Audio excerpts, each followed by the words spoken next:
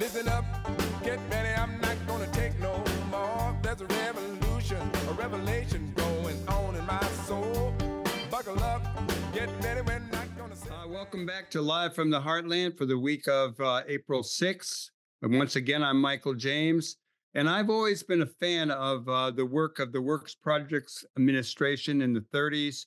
I love murals that I've seen in various post offices. My favorite mural, I got to say, is John Brown out in Wichita, Kansas. And our music producer, Lynn Orman, hipped me to a fellow named T.G. Jamroz. And he is a filmmaker, an actor, a photographer, a writer, a creator in many forms. And he has a new movie out. And it is about the Uptown Post Office and the murals in that post office. So without any more jabber on my part, let's bring him on. Hello to you. Hello. Thanks for having me.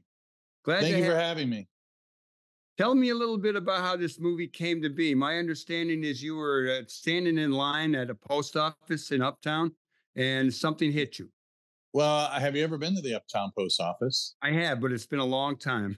Yeah, a lot of people, they don't look up when they're there and they don't realize the beautiful artwork that's there. And some of the people who work there don't even realize it.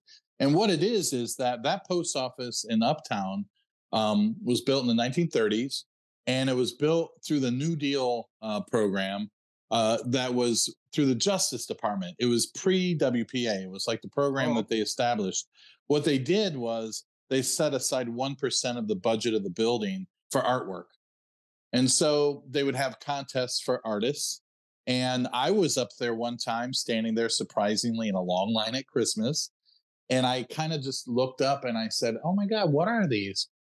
And 2 years later, I found myself standing in the living room of the artist's son, the 90-year-old artist's son in New York City. So I always say, be careful when you ask questions because it takes you down rabbit holes and you find yourself doing things. So I found myself just kind of interested in the beautiful murals, but I was like, who are in these? Who are these people represented?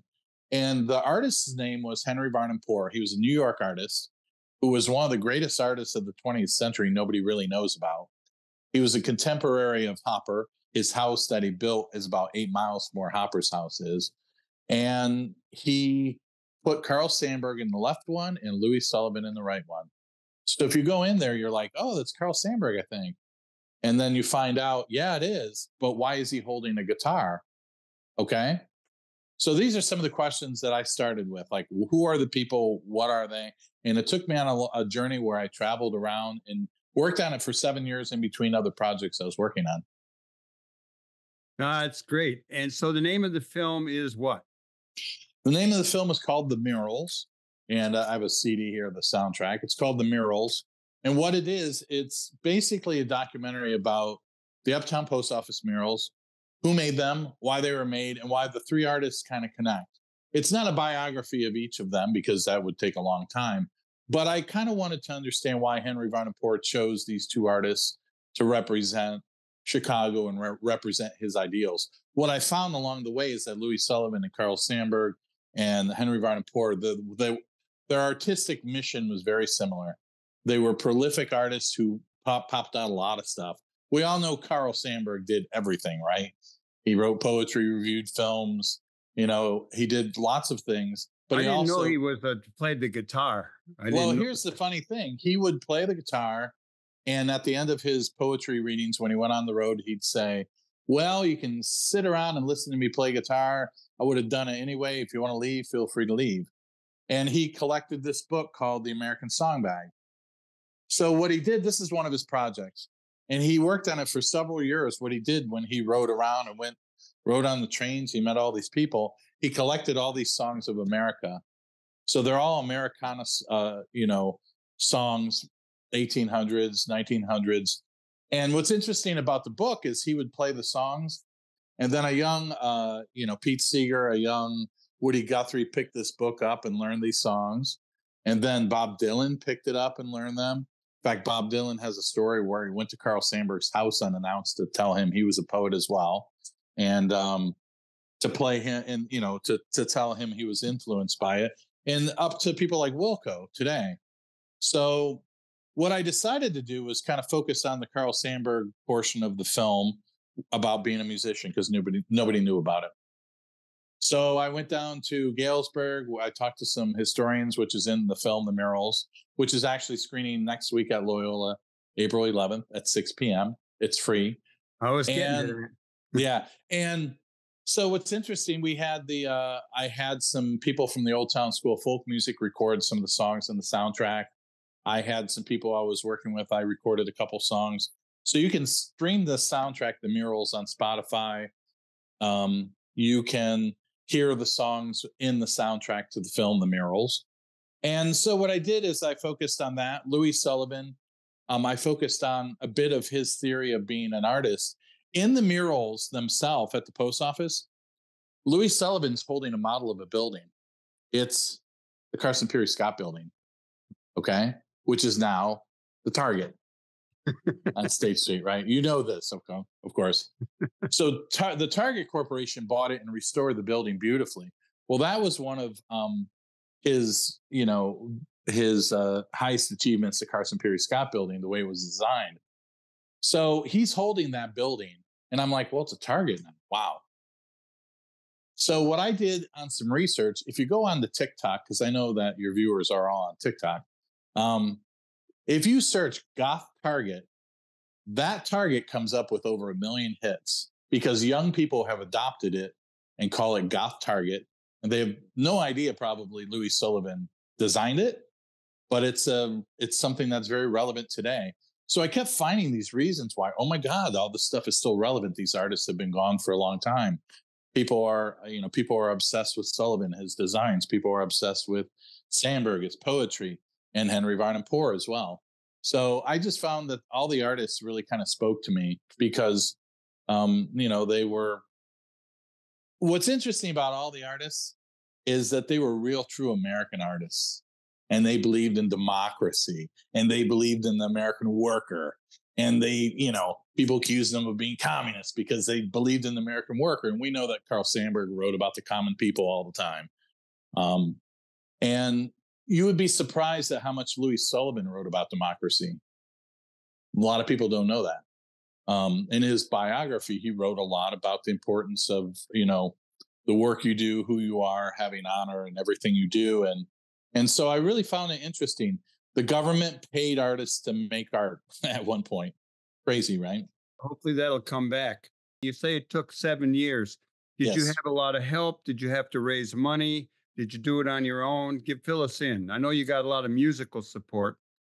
Well, what happened is somebody asked me that question at a screening. They said to me, I go into the post office and I mail my stuff and leave. And I say, oh, that's a nice mural. What caused you to stay working on it for so long? And Carl Sandburg once said projects just walked up to him. And this project walked up to me like there was a story to tell. I worked odd jobs. I was telling, I remember one weekend I had to get the sound work on, and I was doing some work at Soldier Field for a Bears games to pay for the sound work. So, sometimes you do whatever you have to. Right on. But I found along the way that people donated their time. I interviewed some experts about Henry Varnum Poor. They wanted to tell the story. The Galesburg, Sandburg historian, the people at the Cliff Dwellers Club downtown here in Chicago, where Louis Sullivan had an honorary membership. They all wanted to tell the stories. So they donated their time. And I had a few people help me with sound and camera occasionally and that type of thing. But, it was a kind of a labor of, I wouldn't say labor of love, but just a labor of, I just thought it had to be, the story should be told, Well, I'm looking forward to seeing it. I don't know if I'll get over to Loyola on the 11th at 6 o'clock at 1032 West Sheridan. But sooner or later, I'm going to see this movie. I'm going to go back to that post office. Let me ask you how it was received. You showed the film in New York at the Roca Museum. You had it at Old Town School of Folk Music. Yeah, I've had a few screenings. We screened at the Sandburg Historic Site last year, too. And, the documentary is broken down into the story of Henry Varnum Poor a little bit about Sandburg, a little about Sullivan. So each screening kind of has a different focus. The people in the Old Town School of Folk Music, they loved all the music and the Sandberg stuff. I had interviewed Dan Zanes, who was a Grammy-winning artist, who had done some Sandberg songs too, some of these American Songbag. But when I went to New York, I was really surprised because I went to where the house is. Henry Varnum Poor hand-built a house called Crow House. And right now they have a petition out there. They're trying to save it and make it a museum. Okay.